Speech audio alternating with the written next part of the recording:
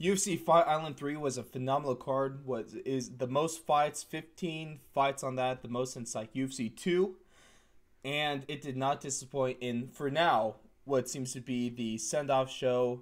No more Fight Island for the time being, going back to the Vegas, going back to the Apex Center. But Fight Island as a whole was a phenomenal time, and Blake, I know you and me both enjoyed the hell out of this last month of fighting. Yeah, I mean, we've kind of been saying it pretty much every time we meet.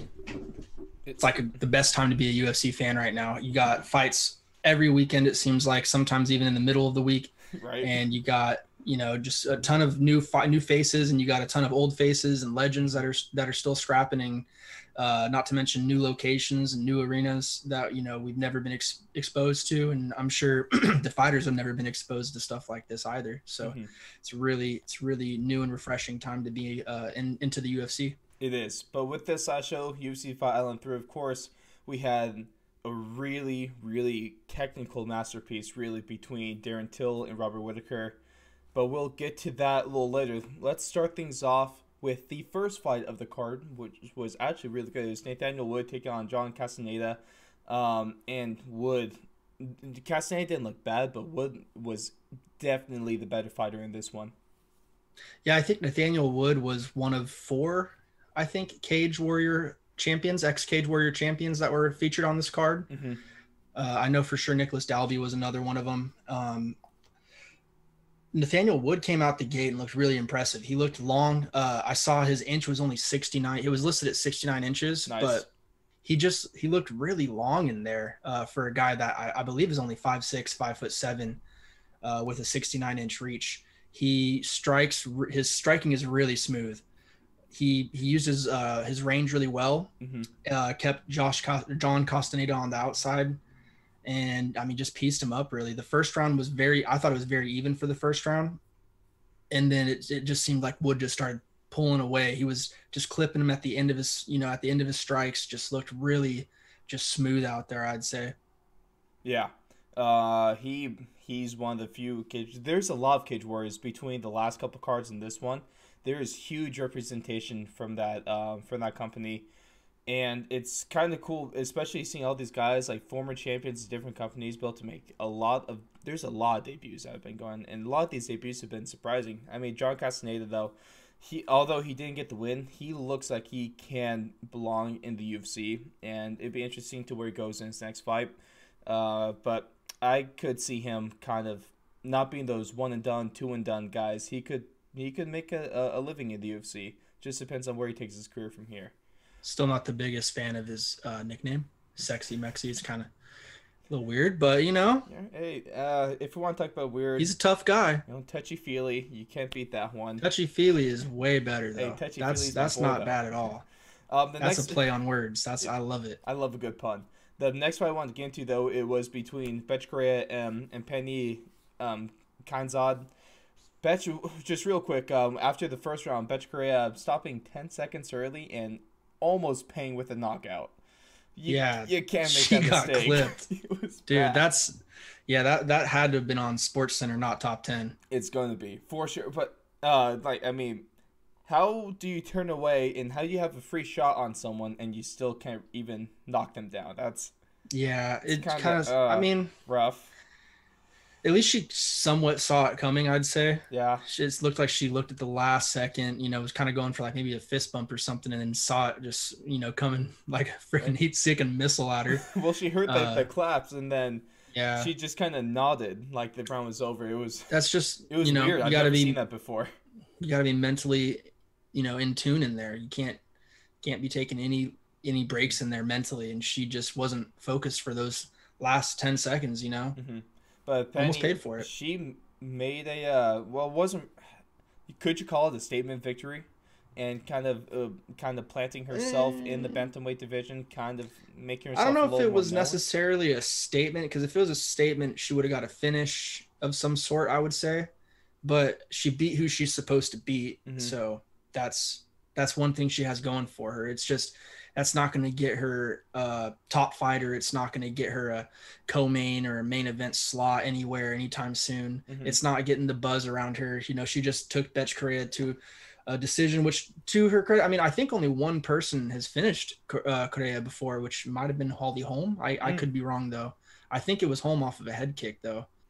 So I mean, she is a tough woman for sure. But Kianzad got pieced up a little bit more than for my liking, what I expected her to go out there and do. So I mean, her freaking eye was swollen, dude. Yeah. So I would have liked to have seen a little bit cleaner of a fight, maybe even a finish from her in order for that to have been a statement win. But like I said, she beat who she was supposed to beat. You can't really be mad at that. Exactly. Next fight, we had a great heavyweight battle, Tanner Boser. Boser is really making a name for himself over the last couple months. Honestly, I said this on Twitter, and I believe that there's a very few amount of fighters that have had a better last couple months than Tanner Boser has. 3 knockouts, 2 months. This one coming about a month off his last fight, but another big-time knockout. Quick feet, quick hands, but a lot of power behind that. He's like around 220, 230, so he's not huge for a heavyweight, but he doesn't need the extra weight when he has this much speed and this much power behind his hands. Yeah, he's going to start getting some higher level guys now after this. He's going to get some more attention. They're probably going to start throwing some bigger guys at him, maybe some guys with wrestling pedigree. So he's going to have to sharpen those tools and get ready for, to perform and display a more all-around game, I would think, next time, because he's getting away with some really good knockouts here. And that's great for him, but I'm sure his opponents are taking notice and they're going to try and figure out his tendencies and see if they can shut them down. Do you think we might be able to see a top 15 opponent for him next, or is that a little too soon? I mean, the heavyweight division isn't really that deep in my opinion. So when you're getting knockouts like Tanner Boser is, you're getting, a lot of notice. People are gonna want to see you fight because, I mean, heavyweights, it's basically like watching trees get cut. You just waiting for someone to yell timber and go down. So I think that he could be on the fast track pretty soon. I think give him one more, like a Maurice Green type guy, that would, because there's some heat behind that. I don't even know if Maurice Green's ranked or not. He is not ranked. Okay, well then I think put them up together, and then the winner of that goes and fights the number 15, number 14 guy. That could be rock solid. We have Cyril Gain and Fabricio Verdum, 15 and 14 respectively. Who knows? I would not mind seeing Tanner put up there. Right now, it looks like he has a talent, at least on the stand-up. We haven't seen him really push his limits yet. Yeah. So I would like to see him against a tougher opponent. But also, if we want to take a little more time, if he wants to take a little more time, one more kind of unranked fight first until he breaks into the top 15 to really kind of hone in his skill, I wouldn't be opposed to that, and I wouldn't blame him. All right, so maybe a little controversial of a fight with Tom Aspinall and Jake Collier. What did you think about this one? I mean, I thought it was just a knockout, I guess. The guy didn't, it didn't look like the cleanest of punches. But, I mean, sometimes certain punches just get an area that you just can't recover from. And it looked like he might have got him on the eye somewhere. That's at least what he was grabbing to. And if your eye is compromised like that, I don't blame a guy for not wanting to go in there and fight like Michael Bisping, basically. Yeah. What did you think, though? I thought it was fine. Sometimes it's just one of those cases where it's like one of them dirty knockouts, not this dude laying some clean combo in them, but he's just kind of just roughing it out almost. He had a hurt opponent and he just went and finished it. Jake, it looked like the eye was a little too much. He was just kind of out of it at that point. But I thought it was a good performance by Aspinall as a whole. You go out there, pretty good performance. First round knockouts are always great on the resume. And so good for him. He's might be able to start getting closer to that top 15 maybe in a couple fights or so. There's a lot of heavyweights on this card. We might be able to see Boser and Aspinall sometime soon, depending on how their next fights go. Yeah, possibly. They're both kind of newcomers to the UFC a little bit, so they could be well on their way to facing each other if they keep stacking up these W's. And now one of the guys you mentioned was a former Cage Warrior champion. You said Nicholas Dalby. And he's better in Cage Warriors, I think, given his performance against Jency Ronson. Yeah, he just didn't look like he had it last night.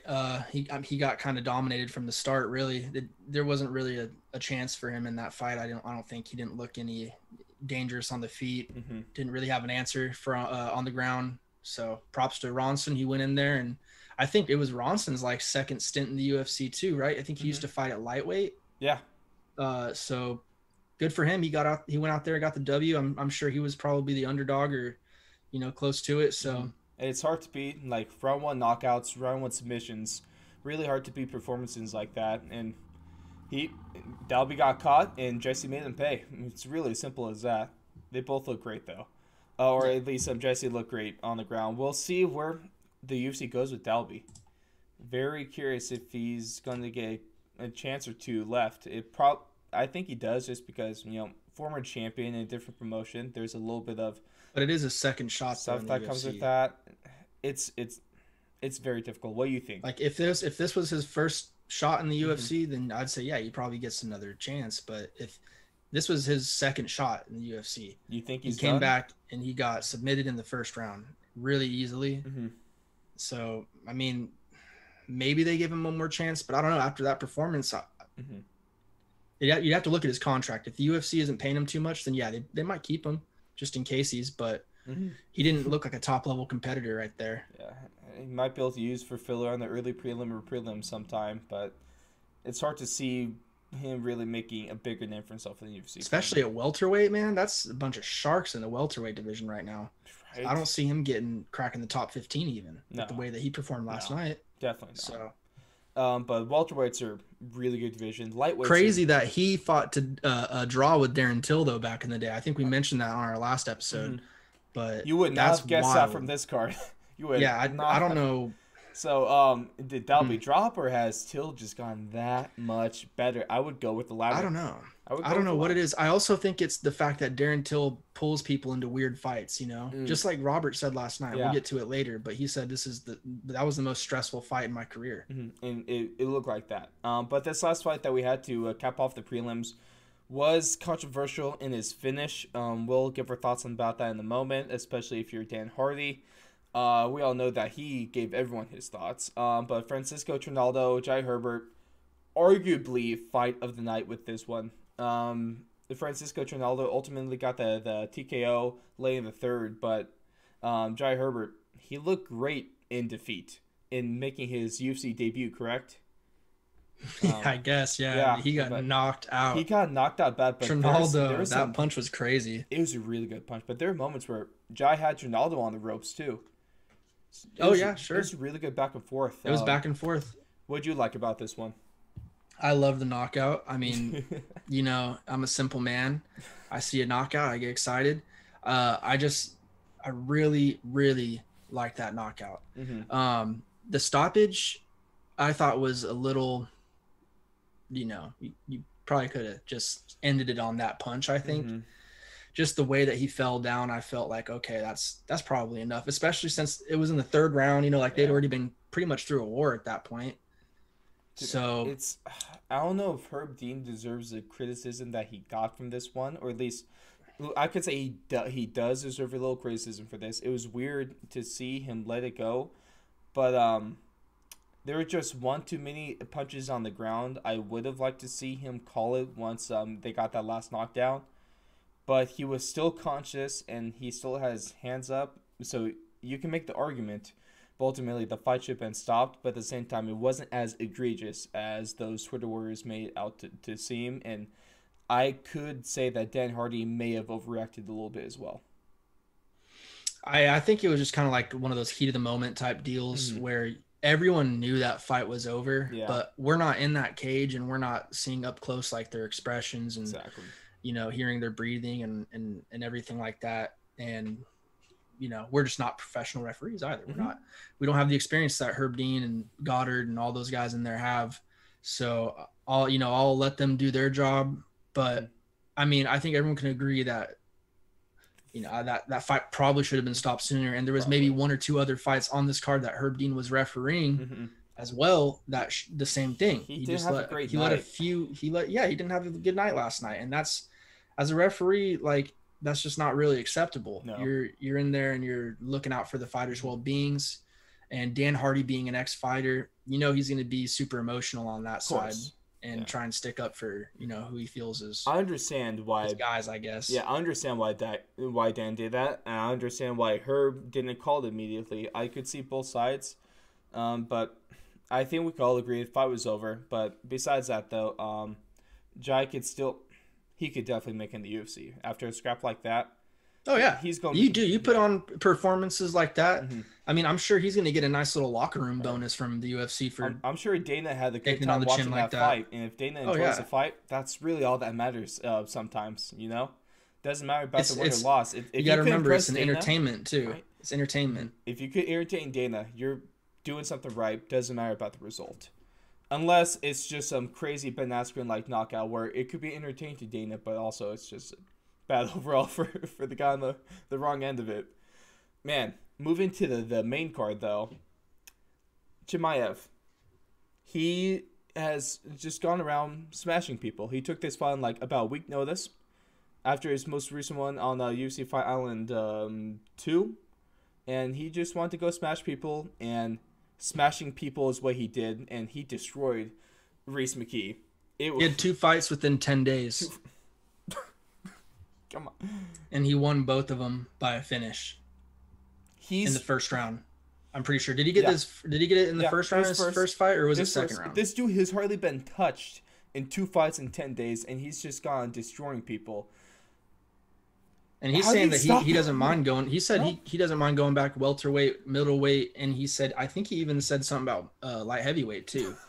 So he just wants to fight. Insane. He just wants to fight, and this guy.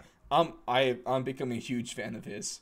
The thing is his style I feel like is like if Kamaru Usman finishes people. Mm-hmm. He's like a Habib and Kamaru on steroids that finishes people.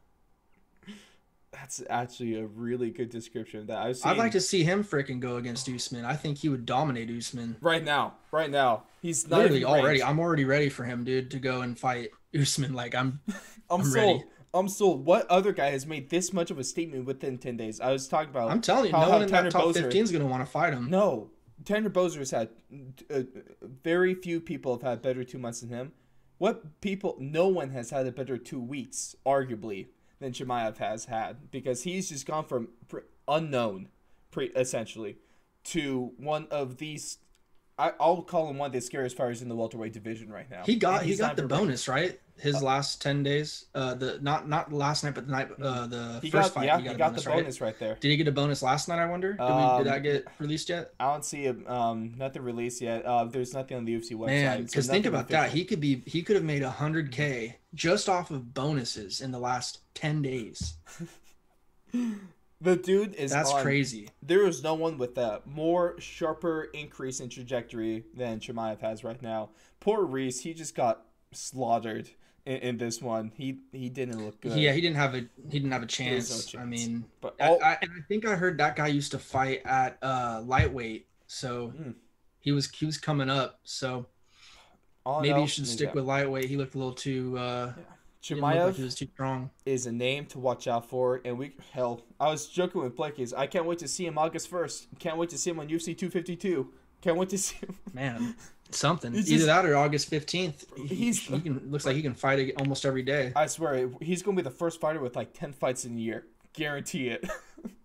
Yeah, I mean, why not? Have him fight twice a month. Screw it. Dude's, if he's accepting, I'll watch. He's unbelievable. The next fight we had, it was another little, not as lopsided as the previous one, but it was a little lopsided. Pierce Sabata he looked fine in moments, but Alex Oliveira, Cowboy, really had this fight controlled for almost all 15 minutes that it lasted for. Yeah, he showed that he's a veteran in this sport and knows how to get it done. Mm-hmm. I mean, he kind of took the guy to school, really. Mm-hmm. He had a couple. He had low blow, incidental eye poke, kind of slowed things down a bit. Credit to Peter for not really taking much time at all after those. He just kind of got back right into things.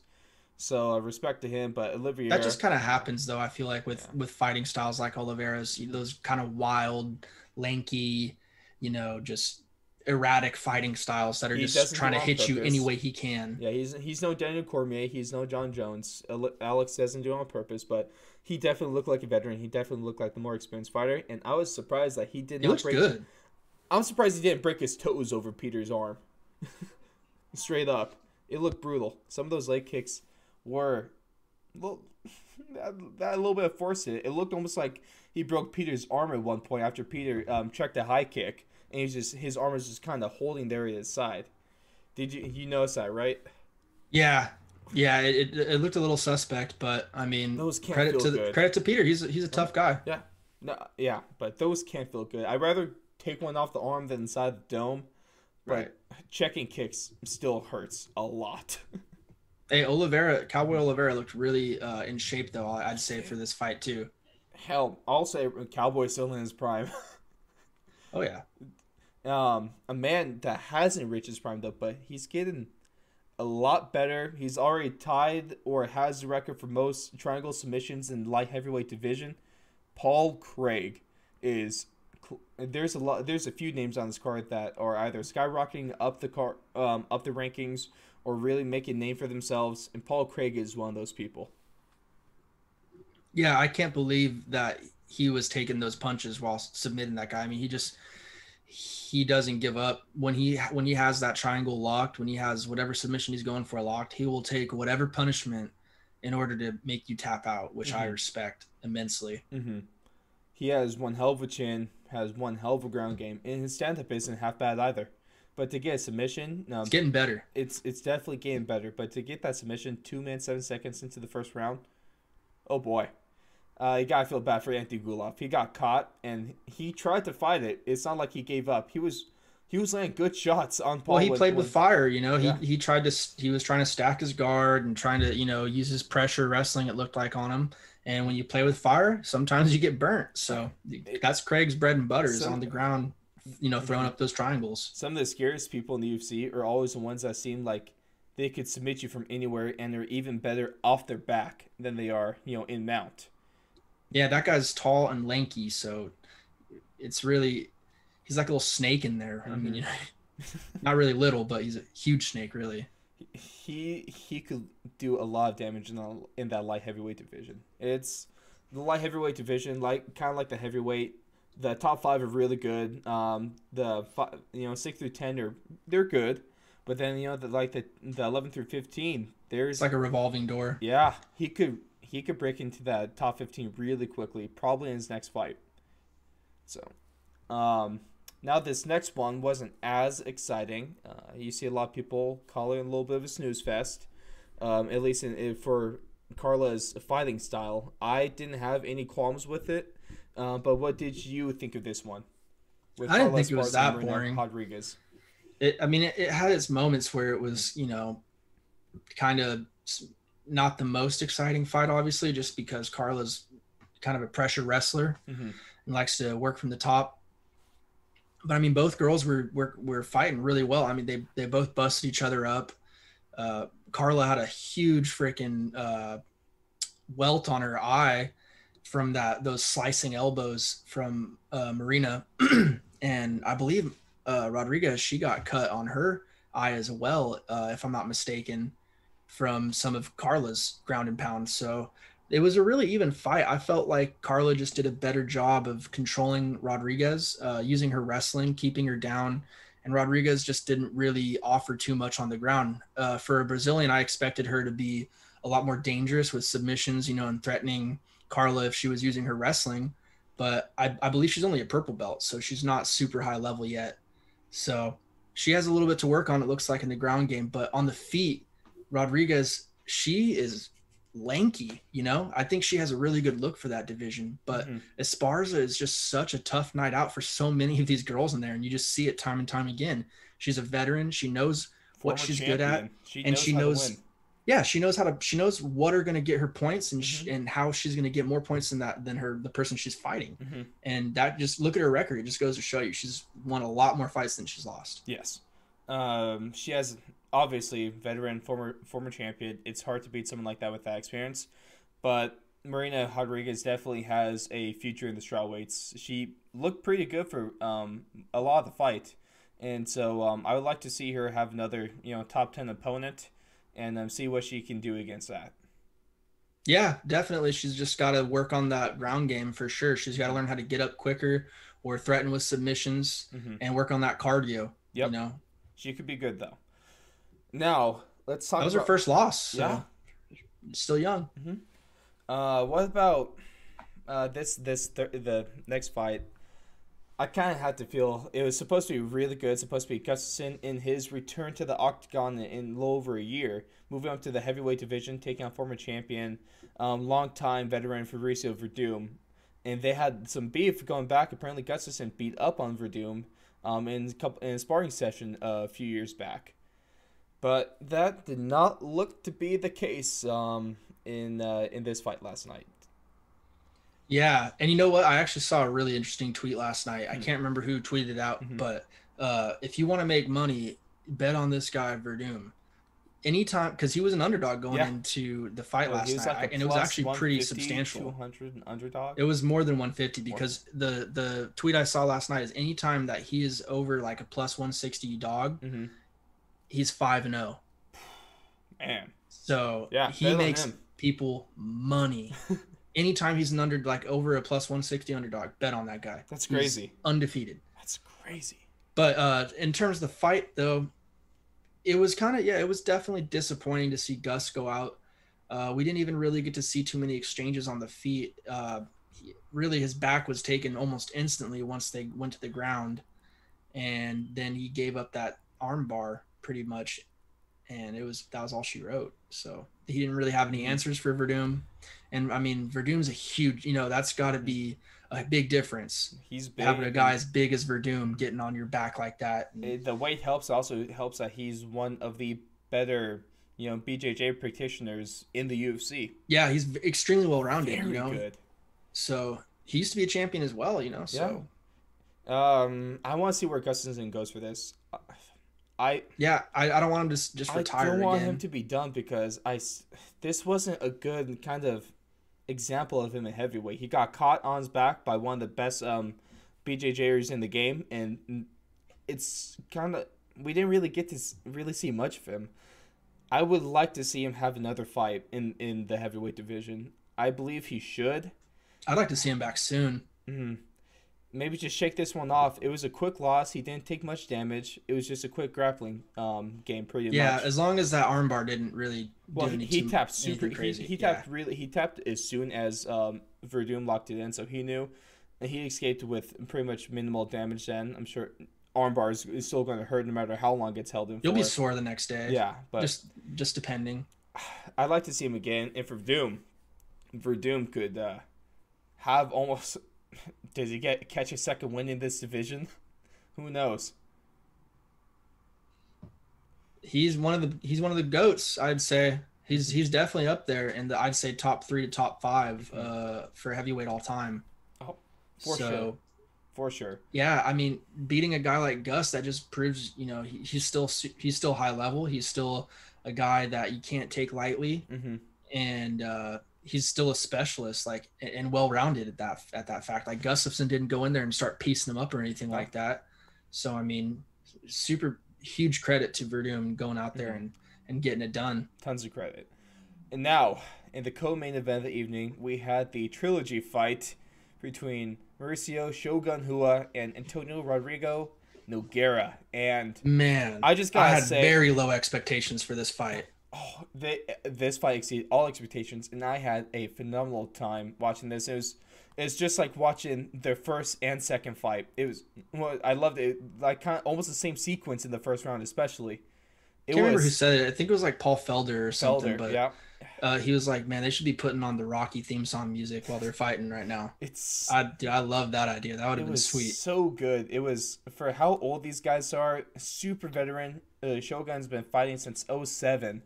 And they're still putting on scraps like this. It was rough to see Nogueira. You could make an argument that he won that fight. It was you could. I don't think so. I agree. It's a little stretch. It's a little bit of a stretch.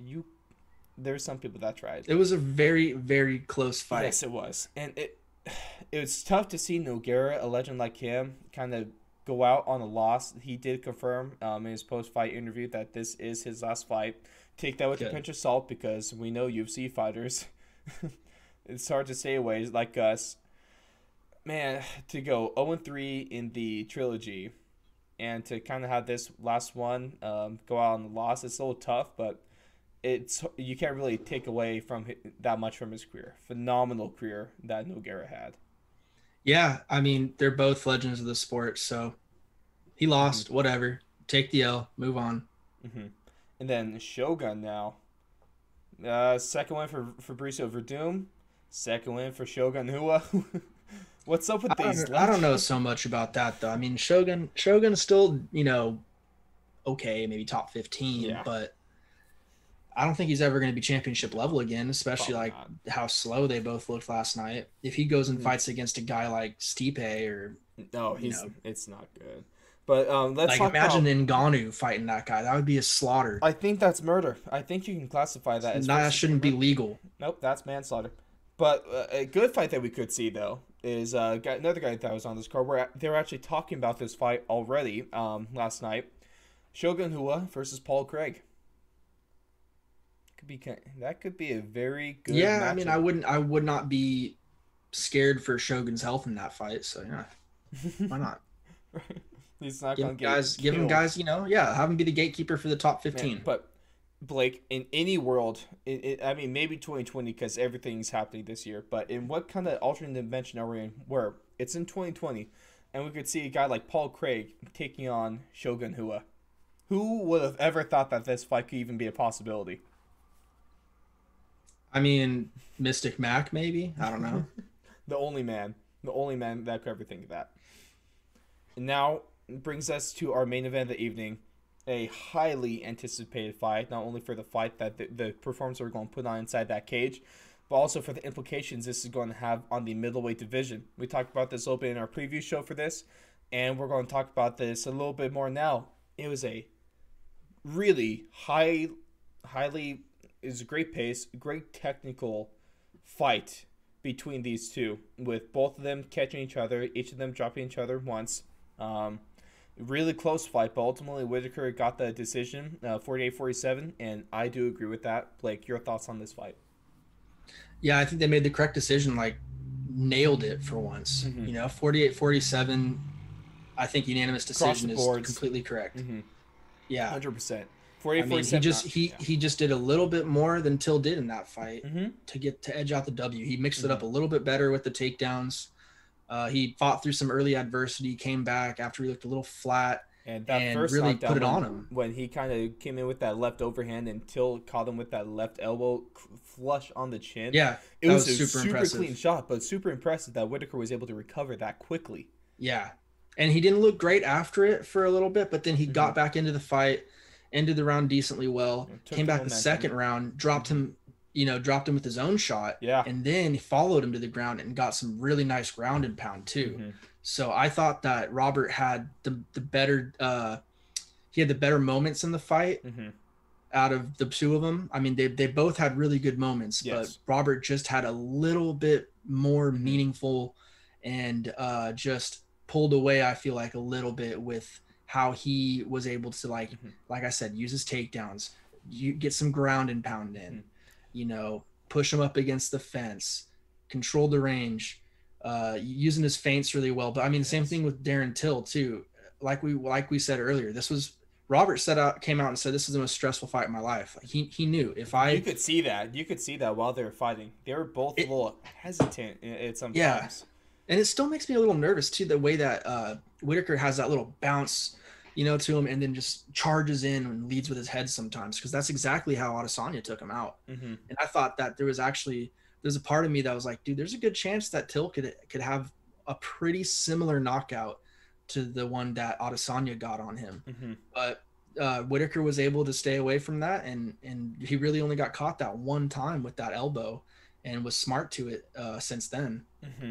So I think 48-47 unanimous decision was just brilliant. Yes. Finally, they got it right. Everyone was freaking paying attention. Maybe they're drinking caffeine. Who knows?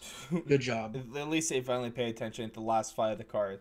I would argue that it was almost in the fifth round. Darren Till, I would argue that Darren Till, if it wasn't for that last kind of the takedown from Robert Whitaker in that last minute, I would say that Till won the round, especially, and he could have won the fight, but it was very close. But I agree with the decision.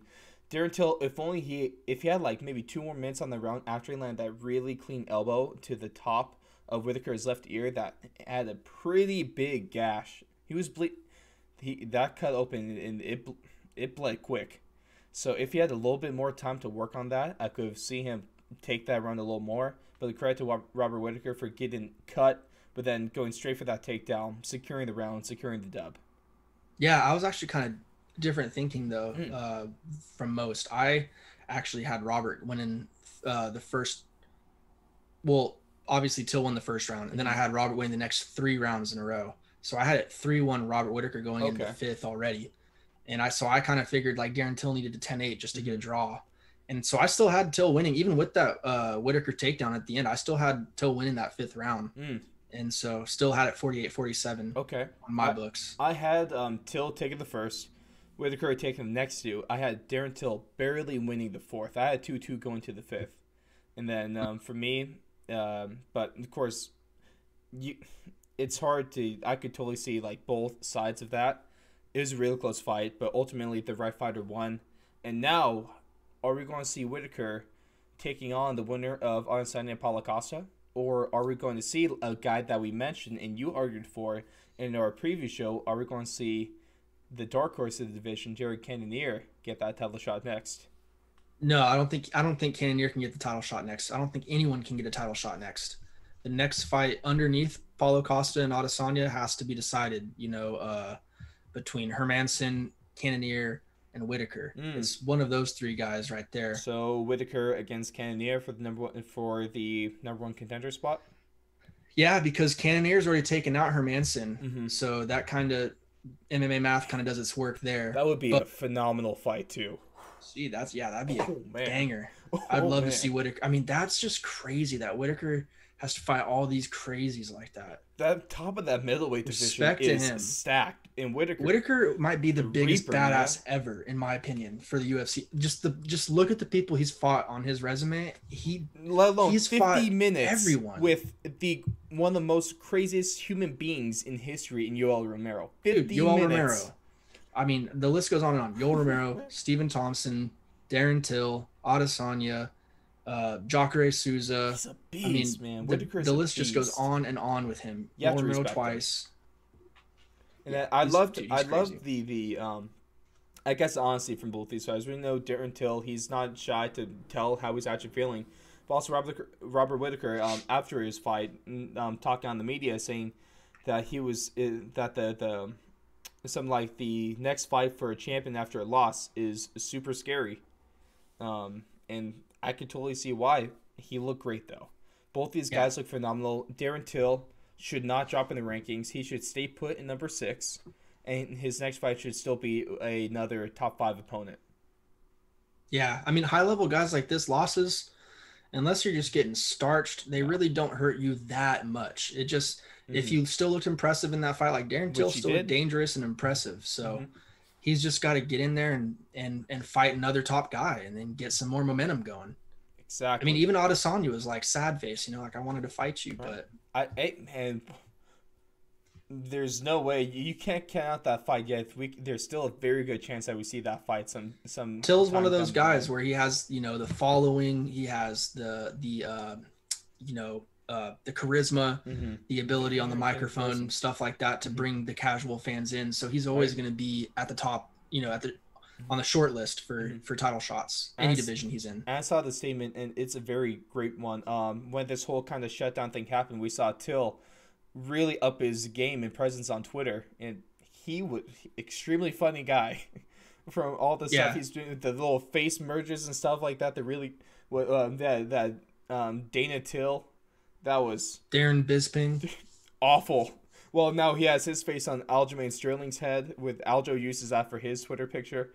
Some creepy stuff. But to see a guy bring this much light, I guess entertainment into this whole shutdown era, and for him to And for him to have the last fight on Fight Island for the time being, I think that's poetic, and he definitely deserves to be the send-off man for our experience and stint, at least the first one, on Abu Dhabi, Fight Island, Yas Island, you know?